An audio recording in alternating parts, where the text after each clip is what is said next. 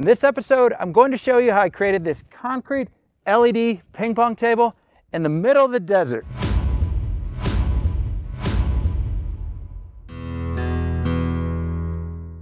I'm building this ping pong table out at Ben Uyeda's container house, which is right behind me over there.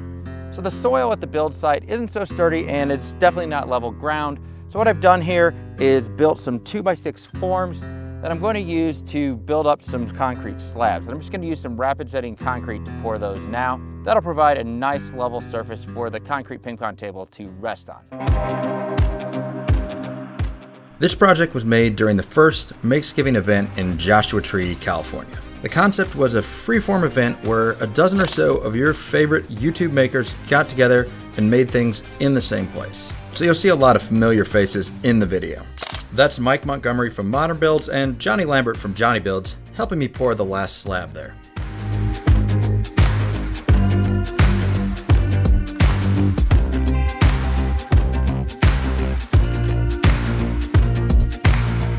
We left the slabs to cure and headed back to Ben's house to make the melamine forms for the tabletop.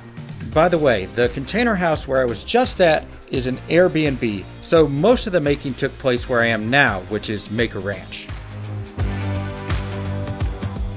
The forms for the tabletop are really simple 4x4 melamine boxes, which are 2¼ inches deep. Regulation ping pong tables are 9 feet by 5 feet, but I decided to make mine 8x4 so it'd be a bit more manageable.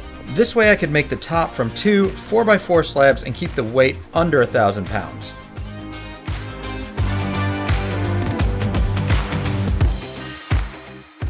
After using drywall screws to secure the sides of the form, it was getting dark, so I decided to finish them up the next day. All right, so there is a lot going on in Maker Ranch, so we're getting a little creative. Over here we got Mike Montgomery, Kyle Toth doing some wood turning. We got Ben Pake from What We Design, he's filming them. We're gonna have to do our caulking on our form vertically right here because, well, there's just no space, but we're gonna make it work. I started by applying a layer of paste wax to the form, which will prevent excess silicone from sticking to the form. I then laid down a generous bead of 100% silicone caulk over all the seam and ran a metal fondant ball tool over the caulk lines. The fondant tool pushes excess caulk to the sides to leave a clean line over the seam. And as you'll see in a moment, the layer of paste wax will make it easy to peel the excess caulk away, leaving that perfect caulk line. While the caulk cured, I grabbed a few pieces of rebar to make reinforcing structures for the concrete tops. I cut the rebar to rough length with an angle grinder and then laid the rebar out in a grid arrangement. The rebar shape doesn't need to be very precise since it will be buried in the concrete. I could have used rebar wire ties to tie the rebar pieces together, but I decided to go ahead and weld the rebar structure. I knew I'd be welding the base for the ping pong table, and I hadn't picked up a welder in over a year, so I figured this would be good practice before starting on the base.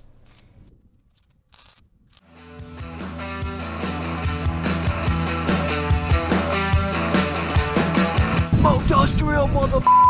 That's dumb.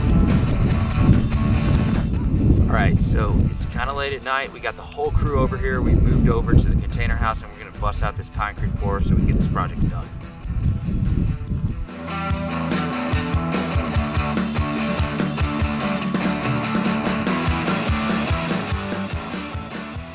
I forgot to remove the excess caulk before we came over to the container house, so I took care of that now, and then we could get on to the pour.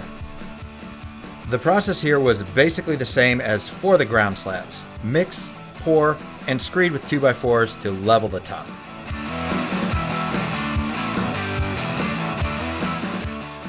We waited until the forms were about 3/4 full before adding the rebar structures. This provided some wiggle room so that the rebar could sink into the wet concrete a bit without risking having it hit the bottom of the form, which means it would show through on the top, and we don't want that.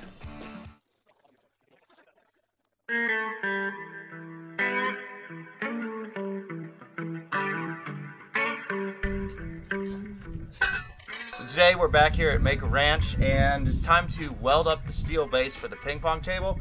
I'm just going to be using this 1.5 inch tube steel. My first time ever working with metal of this size. Should be fun. Let's get to it. To cut the steel tube, I'm just using a metal chop saw. I really took my time here to cut the pieces accurately, and this paid off later by making it easier to get all the pieces squared up for welding.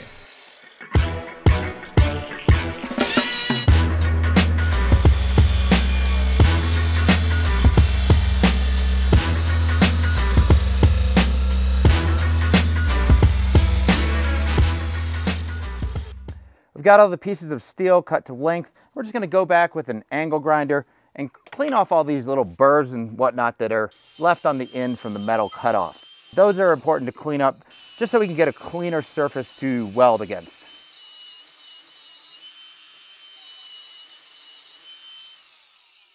So I mentioned that I hadn't welded anything in a year, but I didn't mention that my experience a year ago was actually my only experience welding. So I was basically back to square one. Fortunately, I had Eric from Cutworks there, who's an expert welder, to give me a crash course. I started by tack welding the corners of each joint, which holds the structure together but still allows you to adjust anything that's slightly out of square. I could then come back and run a full bead across each seam.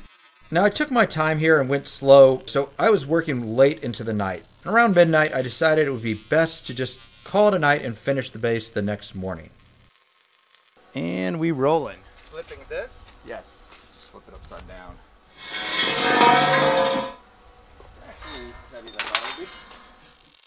As I was wrapping up, Kyle Toth walked up, and since he'd never welded, we thought it would be fun to see if the student could become the teacher. Sure. Okay, so the goal is basically straight line slow, probably about like that speed. Yeah.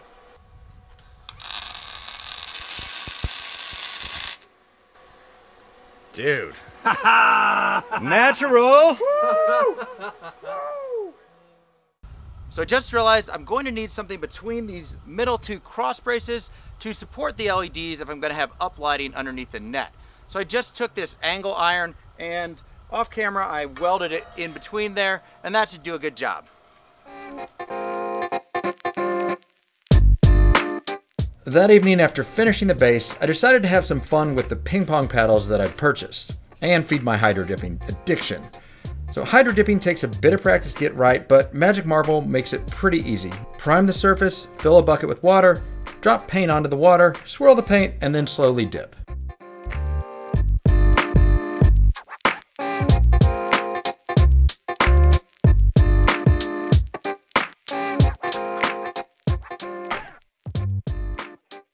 If you saw my guitar hydro dipping video, you know I can get a little bit obsessive about this. And I'll just say that these are okay, but I didn't have time to re-dip here. The next day, we loaded up the trucks and headed back to the container house to install the table. Upon arrival, the first order of business was painting the steel base. I used the Rust-Oleum Rusty Metal Primer as a rust preventative measure and then hit it a couple times with coats of flat white spray paint. So while I'm painting the base, let me take a minute and tell you about my first threesome. It started hot and it ended cool. Wait, what's that? You thought I, no. I'm talking about the shave threesome from this video sponsor, Billy Jealousy. The shave threesome starts with the hot towel heating pre-shave. When its unique water-activated heating agent comes in contact with water, it heats up to lift and soften your facial hair, enabling a close and comfortable shave that's just like you get at the barbershop. Next up in the threesome, but certainly not a sloppy second, is the Hydroplane Shave Cream. This foamless cream just works. No nicks, no pain, just a smooth shave. And closing the deal on the threesome is the Shaved Ice Aftershave. It includes aloe to cool your skin and restore pH balance, and allantoin. No idea if I'm pronouncing that right, but I do know that it counteracts shaving irritation, and it definitely works for me. So that brings me to the question. Isn't it time for you to try a threesome? Right now, Billy Jealousy is offering all my viewers 20% off their entire purchase. Just use the code MEDUSTRIAL via the link in the description below. Thanks to Billy Jealousy for supporting this channel, and of course for giving me the opportunity to try a threesome. Without further ado, let's get back to the build. We moved the base into place on the slabs and then got ready for the scariest part of this build, moving the two 400-pound slabs of concrete into place. It was daunting enough that I kind of forgot to turn on the camera while removing the slabs from the melamine form, so sorry about that. But if you've watched any of my dozen or so other concrete videos, you've seen this process a few times. I hope you'll find it in your heart to forgive me. With a team of 4, we finagled the tops onto the steel base, and then it was time to turn my attention to the net and LED lighting.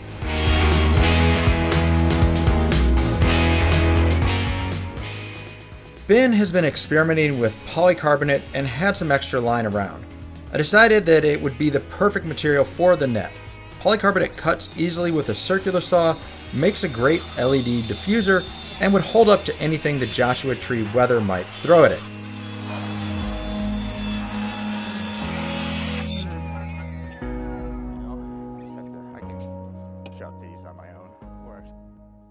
To make the table more usable at night, I'm going to add some LED lighting. On the underside of the table, I'm just going to use these aluminum LED channels, and I'm going to attach those with some construction adhesive to the steel base.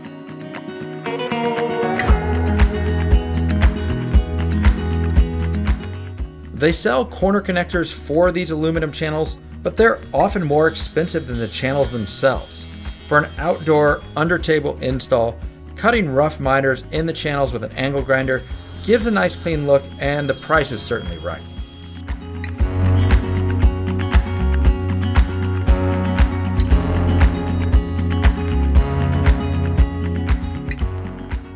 I initially used the adhesive backing on the back of the LED strips to secure them inside the LED channel. However, this adhesive backing is really prone to failure over the long term or even short term, and so I came back off camera and used some clear silicone caulk to secure it more permanently. I went with LED channels that had a smoke gray diffuser because I think the smoke gray kind of blends in with the concrete and gives it a sleeker, modern look. With all the LEDs installed, I could hook up the 2 LED controllers and plug it in to give it a quick test. Alright, we're testing out the music reactive LED ping-pong net.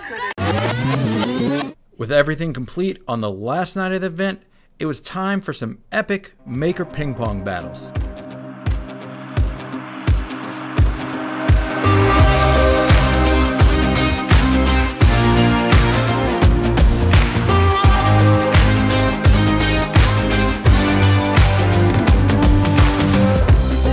My thoughts have never been clearer. I see what you're doing to me now. This project and Makesgiving were just a ton of fun. If you like this project, I've got a bunch of other concrete projects in that playlist right up there. Make sure to hit the subscribe and bell buttons for future videos. Hit the thumbs up button. That's it for this time, and I'll see you next time. Love is blind and